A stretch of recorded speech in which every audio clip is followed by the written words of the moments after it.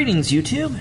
Today I'm going to do a video on an S6000 series Miele canister vacuum, or cylinder as you guys would call it overseas. Now what we have here is not your traditional Miele. These are available in white plastic and black plastic currently from Miele, and at the time they were available in tactical colors. You had flat dark earth, OD green, black, and white. But they also made the red velvet version. So this machine was completely covered in red velvet, and it was intended to, for two reasons they did this, according to Miele. Now there's a third reason which I'll talk about here in a second. So the idea was the red velvet would protect your delicate furniture. Okay. The other thing is it would get a conversation started with the customer. So you'd have this on your counter and the customer would be like, "That's weird." And then the customer would say, "Well, that's going to get covered in pet hair." And then that would be the end of the conversation. So it wasn't the most successful idea. Now I think there's a real third reason why Miele is obsessed with velvet, because they also went on to put velvet in the tool compartment, which makes absolutely no sense, of the S8000 Unique, which they would later remove, but they would keep the velvet bumper on the C3. Brilliant. So my third reason why Miele put red velvet on is just some engineer really liked red velvet, maybe even a red velvet fetish, just inappropriately. So that's why I think they were so obsessed with this. Now there was a previous version of the red velvet called on the 500 series, which came years before, which actually didn't have red velvet. It was just Plastadipped in a special paint that would then come off. So we're going to just go over this like it's a normal S6. So first off, I have it parked. Every Miele does that. So that's nothing special, except if we look at the parking spaces, you will see right here, maybe we'll bring it a little closer to the camera, you will see right here that there is a plastic thing. Now this is shipping material that had to be pulled out on both sides of the cleaner. For some reason they left this in to make it look smooth, I think for pictures, but they left it on all the machines, and most customers never pulled it out. Now I've only pulled it out on one side for the parking space. I don't see why I need two parking spaces. Now another thing about the S6 here in the US is overseas, when it comes to parking, the unit would actually park like so. We in the US never got the proper hose and that would do that. Now speaking of the hose end, what we have here is we have a suction control, and this is to relieve suction if you get it stuck on an area rug. If for some reason you just aren't going to adjust it through here. Now it does have 6 settings, and we'll now turn it on and let you experience the 6 settings.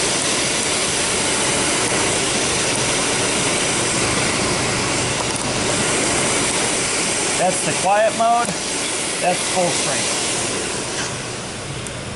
Now the other thing about the S6 series is the tools will swivel only halfway around, right here. And I get a lot of people say, oh, these attachments are going to fall off. As you can see, not the case. The other thing people think are these attachments are going to bump into walls. Now I'm going to demonstrate with the wand where the edges of the vacuum are. And at this angle you can see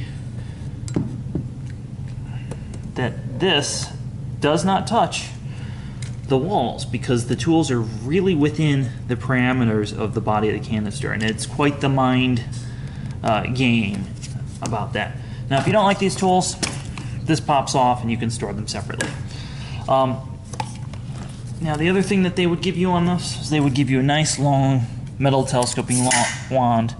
It's about 4.5 feet, so nice and long stainless steel wand.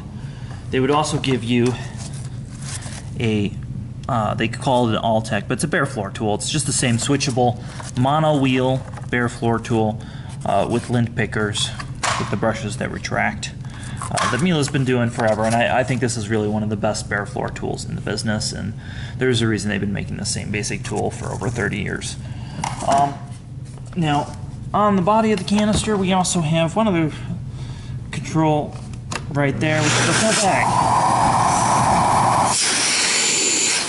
So you have the full bag check indicator there. Now you have casters all the way around, which allow the machine to maneuver very, very well, which you'll see in the point of view vacuuming video. When we open this, there's a lever here. And now here's something that's kind of curious about the 5000 series and the 6000 series did this. When you open the bag, it's already pulled the bag partially off the assembly for you to make it easier for you to pull the bag out. The problem is that every time you close it, if you're just checking the bag, you must then reseat the bag. Otherwise, you will go to close it, and the hole will line up off the bag and dirt will fall around the bag. They later stopped doing this on the cleaners, but that's just kind of a quirk of the S6000. And of course, this uses the FJM bag, which is the smaller of the Miele bags, though I do have the proper vintage original bag in here, and I have a box of these, so this will never see anything but those. And I really, you can see my other video explaining the difference between Miele bags. So inside is business as usual. We just have a pre-motor filter, mostly to catch the bag lint, but also in case your bag bursts. And then we just have an air clean exhaust filter on this. There's no HEPA filter was sold with this, though you can add a HEPA filter if you choose. Another little curious detail is the bag check indicator is this little accordion thing, and later this plastic housing would be removed from almost every Miele and just be this accordion thing. But this is a very accurate bag check indicator. And then we have a silencing foam here. This is really just for noise dampening. Now another feature you can't see, but I'm going to point out where it is in here there's a suction relief valve. If you get too much suction, it opens up to allow cool air to move the motor in case you get a clog and you don't know about it. Something like that saves the motor. Now another thing about an S6 versus an S2 is on the straight suction S6s, I don't know if you can see it, but there is power. What that means is you can, in theory, buy the hose from a Topaz or an Electro Plus, as they call it now, and hook up a power head if you wanted to. But you can't do that with an S2, the C2. You can only do that with the S6000. And this is a 6270. It was produced in 2011. And you can see I've got the original demo stickers on there from the dealer I worked at. Now, like all modern Miele canisters made within the past 30 years, you have these lovely casters on here. So it really adds to maneuverability. Also the size of this, it's really, really slim. It just maneuvers well. Now versus an S4000, it's about so much taller. And that was to allow for a couple different things. So this was intended to be kind of a premium compact canister, which just really never sold here in the United States very well. That category is not it's kind of a niche market. But this was one of the first canisters sold with the one-touch cord rail, meaning you touch it once, it sucks up the cord. So that was kind of a cool feature on it as well. Now, a notable thing about this is some of these early canisters, these were sold with a 7-year motor and plastic casing warranty. And that warranty was pretty important on this model because this is one of the only Mieles that ever had any casing problems. So this black plastic thing here that hides the switch button under it, the little hinges right here, every once in a while would break. Not on all of them, but enough of them that we would stock the part. And if you have an S6, it's still under warranty, and that breaks, goes free into your dealer, and they'll change it for you. So that was kind of a strange thing that happened. Again, it didn't happen on all the models. It seemed more to affect the Topaz. I never saw it really on the Quartz, and I've only seen 3 of these red velvets ever get sold the whole time I was selling them. This one, of course, I packed away in the box and bought it many years later. And you can go to my unboxing video if you want to hear the story about that. So let's get to some vacuuming.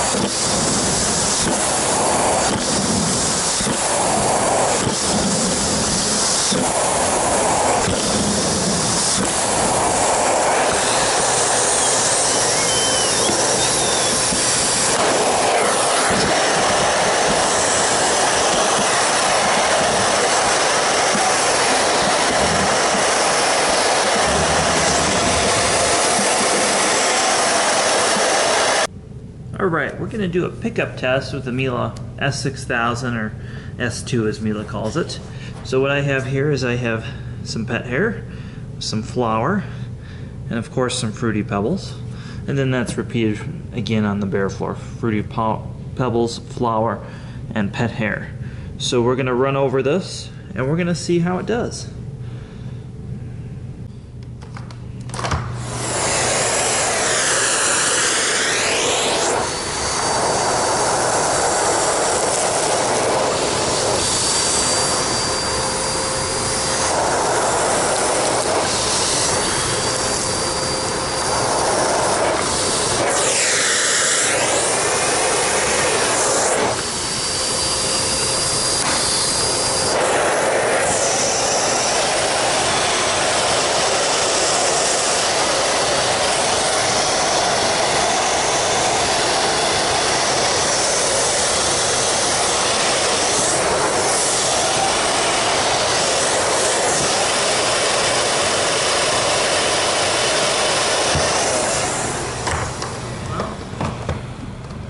As for the results, I think they speak for themselves.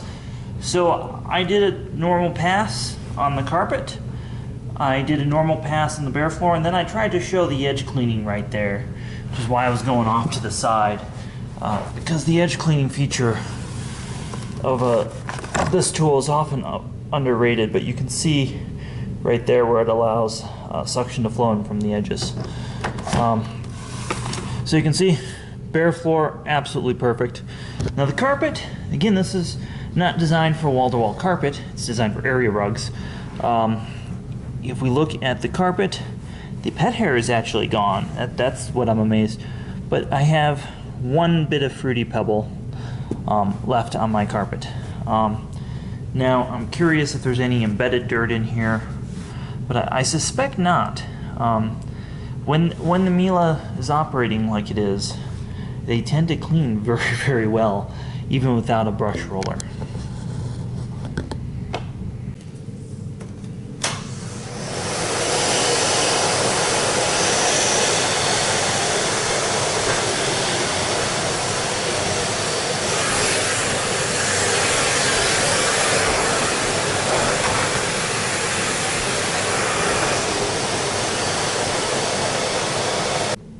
So one of the criticisms about a lot of Miele vacuums is the reach. Now, I can't quite get into this corner without really stressing the vacuum, but I want to explain to you what the hose and the cleaning radius really is of this vacuum.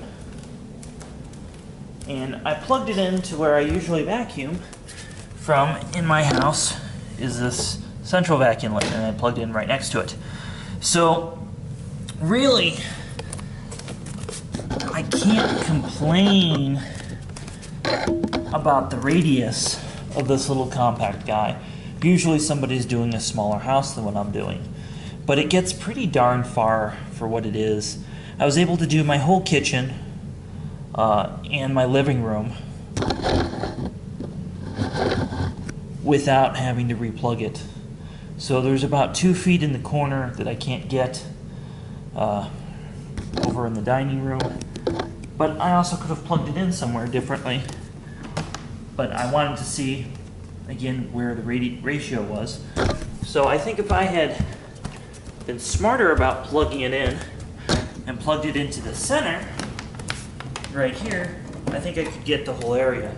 So let's test that real quick.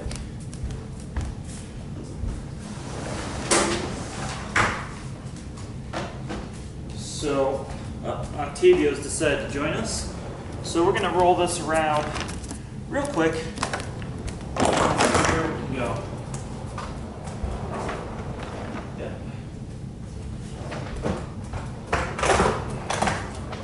So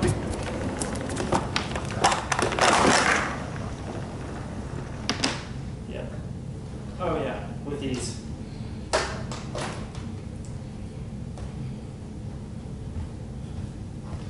So it would appear that plugging the canister in strategically, just like any other vacuum, would help you with cleaning radius. And if you have plugs everywhere like I do in this house, it's not a problem. But if you have an older house without plugs, that's where something like a SEBO with its 40-foot electrical cord might benefit you over this 25-foot that this machine has. Now, the other thing with this cleaning radius is I'm quite impressed. I think I'm getting everywhere pretty much that my Haida hose would get. Not my Haida hose, but my plug-in central vac hose would get with Canister. Now there's one other thing I wanted to cover when we're talking about the cord, which is putting it away.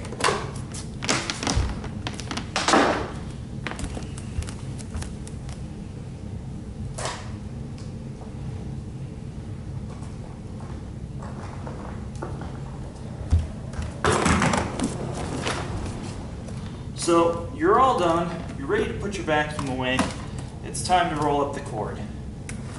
So this has the one touch, so we're going to touch it once. Exactly as advertised. And that is a great feature. So I really want to explain low reach. It's something people don't often talk about when they're reviewing vacuum cleaners. So this nozzle, you can see, will fit under this bed with ease. Now I'm going to compare that to an already low nozzle, but I want you to see just how it barely rubs there. So you can see how much lower this is going to get. And again, this doesn't seem like a whole lot, but it basically gets as low as the wand is thick. So it's as low as you can get and still allow the airflow. And that, when you're cleaning under a bed, is a big deal.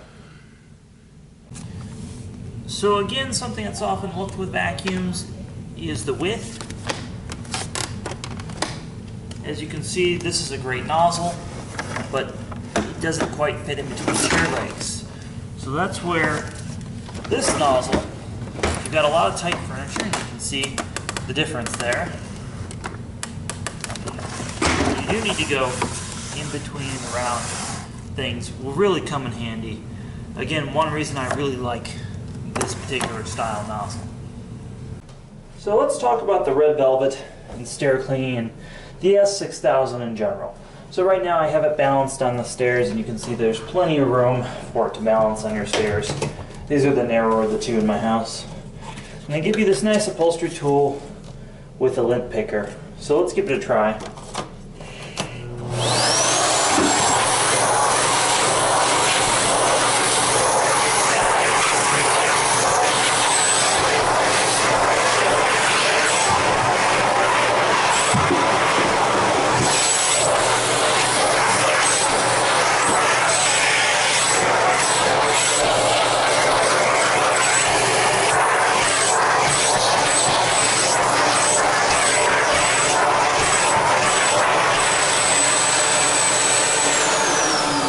So, and you can see the lint it picked up. Of course, we're just going to clean that off.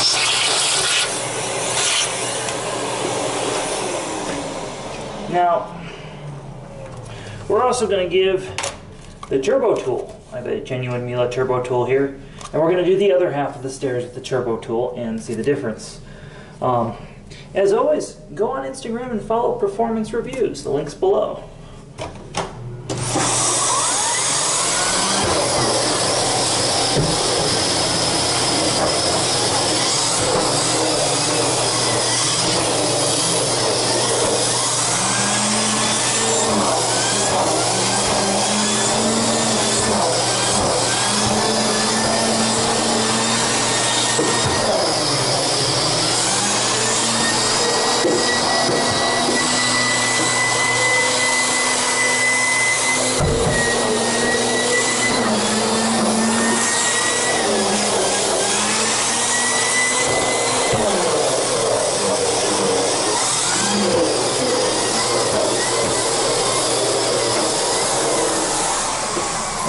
It runs the turbo tool just fine, but I'm not sure that the conventional Miele tool didn't do a better job. I will let you guys decide. Definitely comment below about that.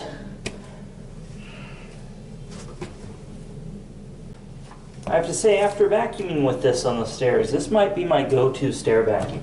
This is super easy, fits either way on the stairs. It's just got, the hose is pretty long. I'll give you an idea. Got on the bottom of the stairs, we can reach the top of this flight of stairs here. So you've got plenty of reach with the hose this S6000 has. So I wanted to take a minute to explain what kind of flooring is appropriate, what kind of flooring is not appropriate for this tool. So if you don't have a lot of embedded dirt, you don't have animals, you don't have a zoo full of kids, this straight suction nozzle will actually clean carpet very well and be easy to push if it's a low enough pile carpet. And then explain that. So you're just going to push with the minimum effort. Again, just holding two fingers here. And then this can be switched to your bare floor.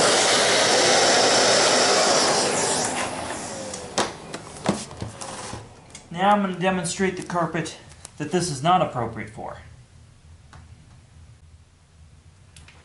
So again, we're going to do that same test and see if I can push it with two fingers and push this with the vacuum on.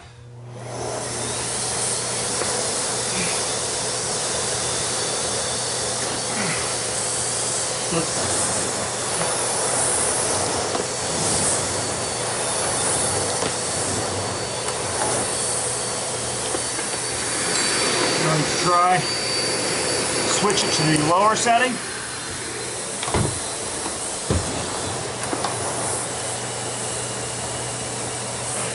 Nope.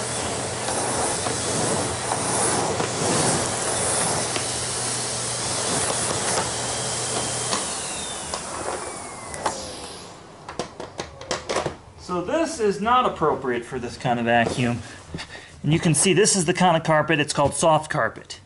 If I push down on it, my hand, you can see where my handprint was, and it's really, really thick. So this will not work for anything but a machine with a brush roller and a height adjustment. Just to show you what an S6 straight suction is not appropriate for. With this, you would want to get something with an electric power head.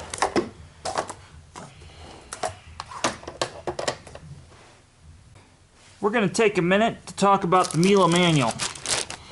Now, because I'm not sure whether or not I'm going to keep this vacuum, I'm keeping it in the bag. But I will explain to you what's in here. There are pictures to models that do not coincide with US models. There are things in this manual that will not help you. There is a diagram that points to the vacuum, gives you a name for the part. That's it. And it will tell you to use genuine bags and filters and not to suck up water. That's all that's in the manual. If you want anything more than that, consult your local dealer. So that's something I will say is kind of a negative with any Miele product. Now this could change at any time, but as of right now their manuals are quite lacking. So I bought this with the intention of reselling it, since I have the box and I have all the original stuff, and I've now cleaned my whole house with it. It's quite the joy to use. It's really lightweight. I would say if you are needing something more versatile than like an Oric upright, or you're elderly, this S6/C2 platform might be for you. If you have a mid-size to small house, this product is for you. If you have a bunch of children, a zoo full of pets, and a farm, this is not your vacuum.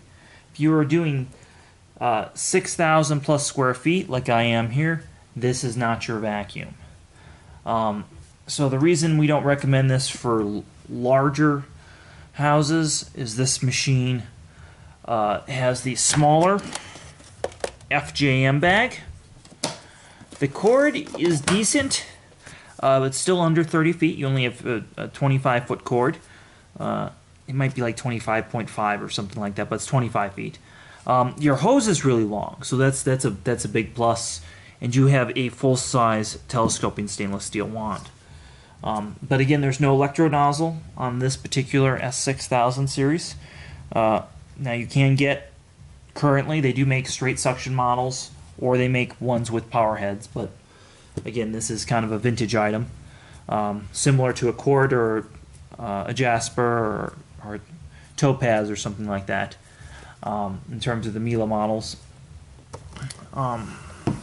The parking on the side is excellent. Storage is excellent. The machine's maneuverability, as I showed in the video, is great with these casters all the way around. And just a note, never buy a canister vacuum that doesn't have casters all the way around. They just maneuver so much better with casters. Not once did this thing flip, tip, even bump into the wall. It was just followed me and tracked perfectly. The parking position in the rear is quite nice. It's quite handy. Really, the only thing this vacuum is lacking is a power brush. And again, it wasn't this particular model's intention. So as always, please give this video a thumbs up. Hit that subscribe button and the notification bell. Definitely follow us on Instagram. And have a wonderful day. Well, that wraps up my review.